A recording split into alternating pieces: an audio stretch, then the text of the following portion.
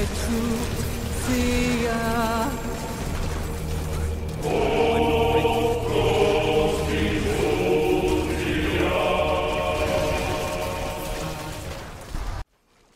guys, I want to show you a really fun Necromancer build I've been playing here in Season 2 in Diablo IV. It's a really fun, interesting corpse explosion damage over time build. And what it does is you constantly create corpses from killing monsters and from your lucky hit, and it sends the corpses out and explodes and does lots of damage. The best part of this build is you can pretty much use anything you want for your lucky hit deliverance. You can use Sever. You can use Blight. So whatever you feel like playing at the time, you know, you're going to get the good corpse explosion damage either way. Now Blight does have an increased damage over time multiplier, a 15% one, and Sever also has vulnerability on every third attack. You can also switch to Bone Spear if you want. I mean, either way, you're good to go. As long as you're hitting monsters, corpses are being made and they're exploding and they're killing everything. Okay, before we go to town on the dummies, I want to show you what unique items this build requires in order to function properly. The first one here we have is Black River. It will work fine without it, but this increases the damage big time. It consumes up to 4 additional corpses every time around the initial corpse to increase your damage by 122 to 130% more. It's a huge more multiplier. So this increases the damage big time. I mean, it also has a lot of great stuff on it as well as +4 to ranks to all corpse skills. Has +3 to Hued Flesh, which generates more lucky hit chance when you're hitting monsters.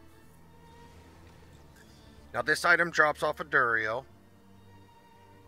Next, we have Ring of the Sacrilegious Soul. This is absolutely mandatory for it to be the way it is. This thing casts Corpse Explosion for you every 1 second. It's great. You don't have to do anything. If there's a corpse there, it's going to blow it up and it's going to kill stuff. Also, it has Corpse Tendrils every 8 seconds. This one drops a Varshan. It's also a world drop. You can find it. I've found them before, and a really great place for farming uniques is the Blood Harvest. Our third unique is the Howl from Below. This one increases the corpse skill attack speed, which is huge. It lets you cast them faster, and it also is what sends the corpse running and makes them explode on the monster. So it greatly increases your clear speed by sending the corpses out, giving them homing ability. And another huge thing with these gloves is it increases your corpse explosion damage by 40%. Another big 40% more multiplier, which is huge damage. Okay, now that we actually have some targets that we can beat on that have a little bit more life, and we can see what kind of damage we can actually stack up with this Corpse Explosion dot.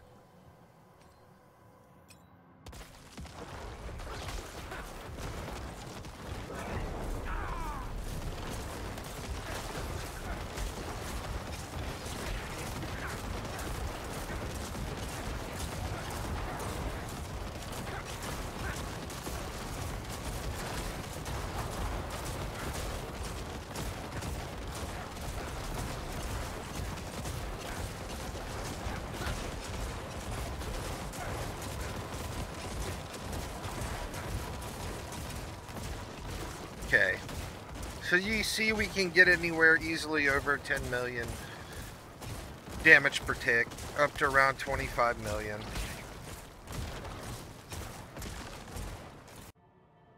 Okay, I want to talk about the defensive aspects now. We got just your basic ones on your boots, you know, for like movement speed. Disobedience on your chest for a lot of defense. It's a very popular one, hardcore and softcore. Armor pretty much still rules everything these days. And then for your helmet, we have the Shielding Storm, which this is great. This is really good because each time that your Bone Storm damages an enemy, you gain barrier equal to 5% of your base life for 10 seconds. So yeah, you're popping Bone Storm off. You're pretty much topped off. You can pretty much survive any punishment with Bone Storm active.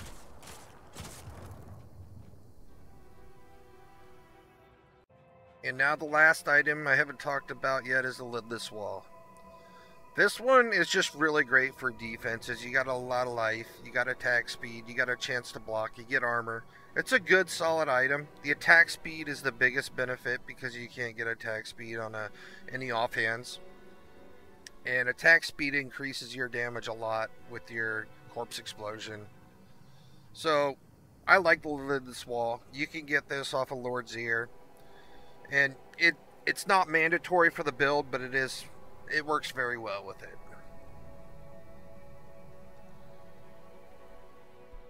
Okay, now I want to go over the ability tree. Reap, you got to put 2 points in something up here to get to your next part of the tree, obviously, but you can use Reap if you want. It's a useful basic attack. You can use it for generating corpses every 4 seconds if you want. Then we want to come along to Blight here. This one's very important because when you get Supernatural Blight, you get a 15% more multiplier, so that's a huge damage buff to the build. Next we have Hued Flesh. This is really, really important for the build. This, your lucky hit chance has up to a 24% chance to create a corpse at the target's location. And this is also doubled for bosses, so that's really big.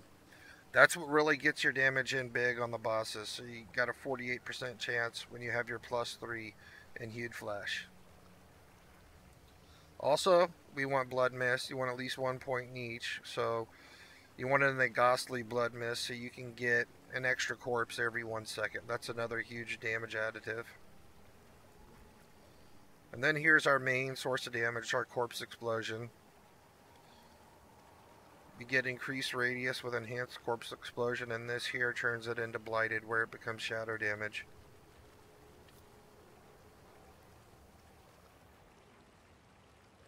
This is how we basically maintain full resources at all times. Consuming a corpse generates 6 essence. Essence is never a problem with this build. You're pretty much blowing up and eating corpses at all times, so you never really have to worry about it.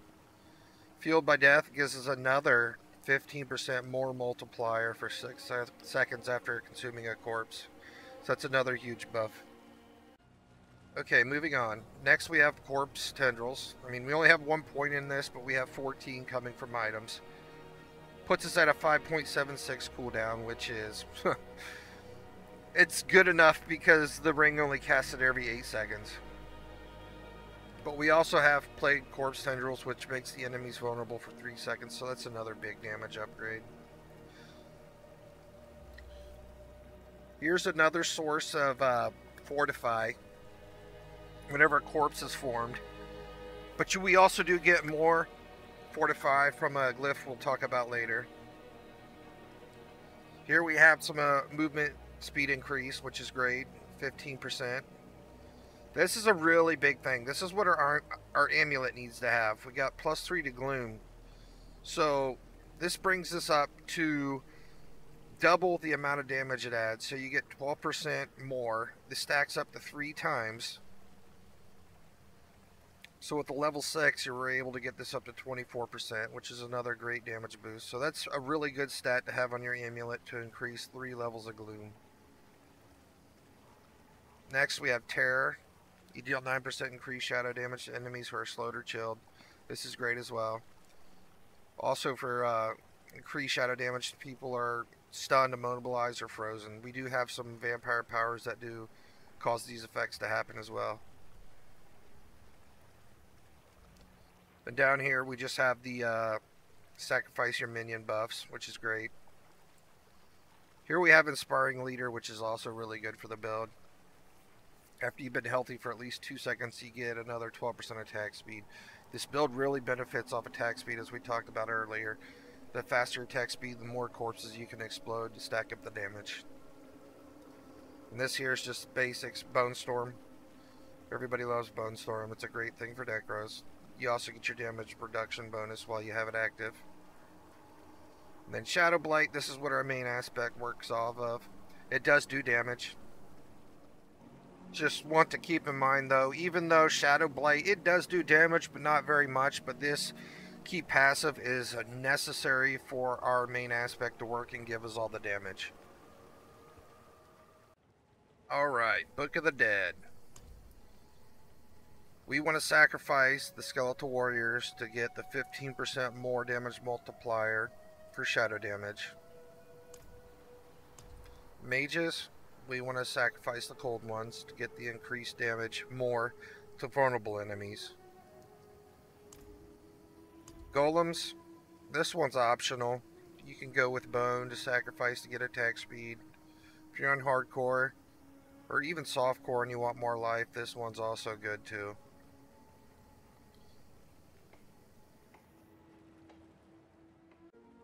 Okay, let's talk about the vampire powers.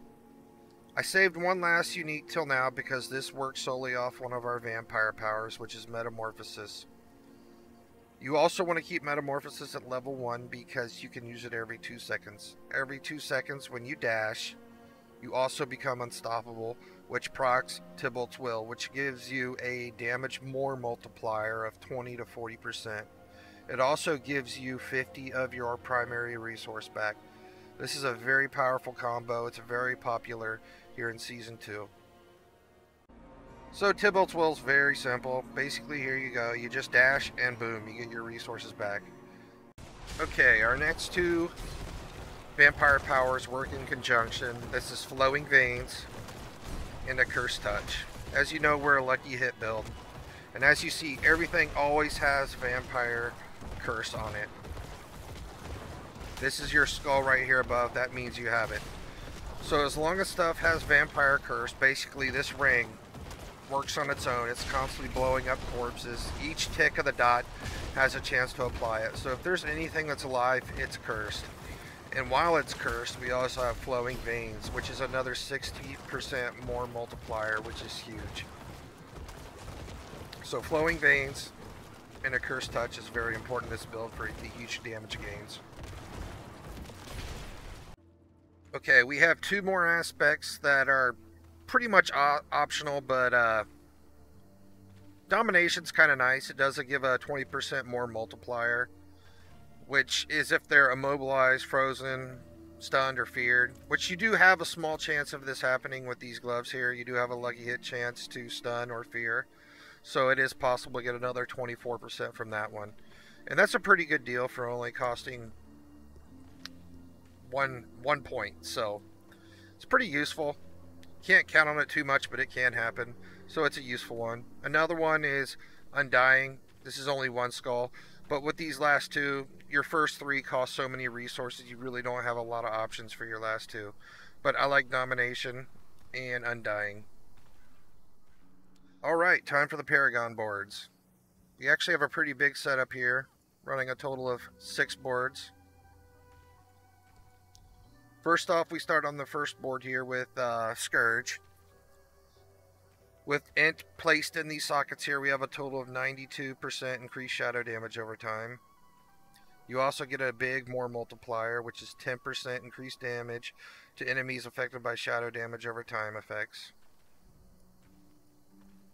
Our second board we're cutting through right here. This is our Wither board. Just catching some nice rare nodes on the way. And then we're moving to our third board, where we get Flesh Eater. And Flesh Eater, this is probably one of the biggest glyphs in the build. This is huge. We get a total of 207 corpse skill damage right here from Exhumation.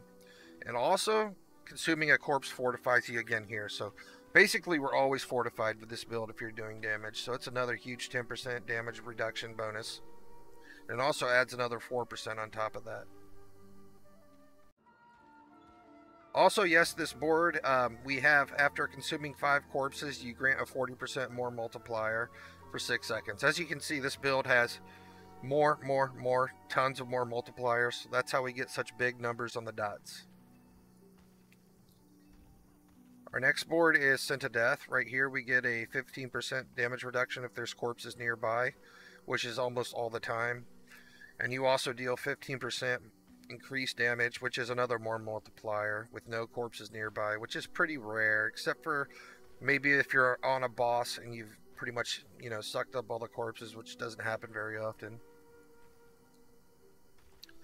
As for our glyph, we have Sacrificial. This one's actually one of those very useful ones where you get, if you level it to 21, you get 138% bonus to all magic nodes. So down here you're getting almost 30% increased damage to injured. So that's pretty huge. It's a nice bonus. You also get some bonuses to armor here. As you see, we don't take a whole lot. We just come up through here, grab that, and you're out. Okay, so after we get that board, we come back here to the next one, and we start continuing up from here. Then we grab this glyph socket right here. You put darkness in. That's another 72% increased shadow damage. You also get another more multiplier, up to 10%. Then you come up here to the bloodbath one. We really don't need pretty much nothing from this board other than we're just coming up for this glyph socket, which where we use exploit, so we get another 10% more multiplier for vulnerable enemies. It's another nice little more multiplier. Nothing really useful here. We're just pretty much using this board for the glyph socket. And our last board here is Bone Graft. Again, we're not a bone build, so we don't really get much from here. We're just coming in for the last glyph socket, which we put in Abyssal. It's huge. It's another big 10% more multiplier, but there's really nothing else much here that we need. Yeah, we just get a little bit of resistances. As well, we're just using this board to get one last more multiplier to add more damage onto the build. This one you don't really need to level up. It doesn't do a whole lot. Just gives you a little more resistances. And that's it for the Paragon boards. Well, I hope you guys like the build guide. This build may not be for everyone, but if you like playing Necro, I find it a lot of fun. I will have the link in the description for the Max Roll Planner, so you can get all the information from there. And if you enjoyed it, please like and subscribe. I will now also stick around if you want to watch some of the build at work. I'll do some clearing videos.